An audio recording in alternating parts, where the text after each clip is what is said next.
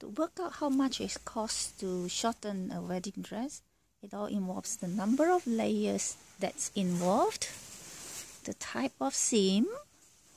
So it's really difficult to give you a quote based on just a picture, because example, this is a really simple hem.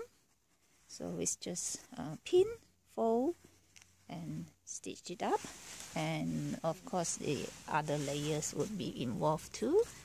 This is a lace applique trim, but it's just a basic trim that depending on the way it is stitched, this is done by our professional seamstress, so it's quite easy to remove. But some of them are like stitched over and over, and it takes ages to remove. I did one last week that was terrible.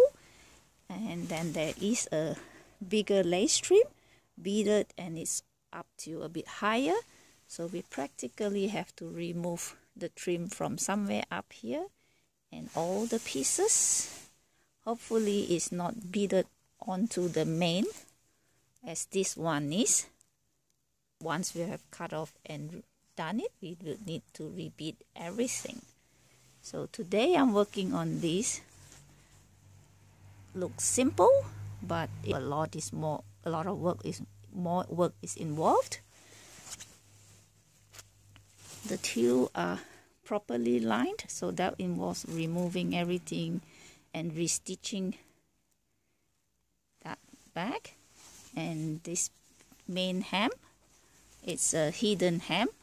Some hidden hem are just basically working with the hem itself, but this has a herringbone in that, and it's stitched.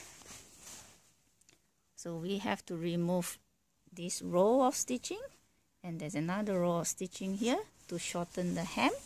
And unpicking could take up to hours, and that is all going to cost you a bit more. So I have removed,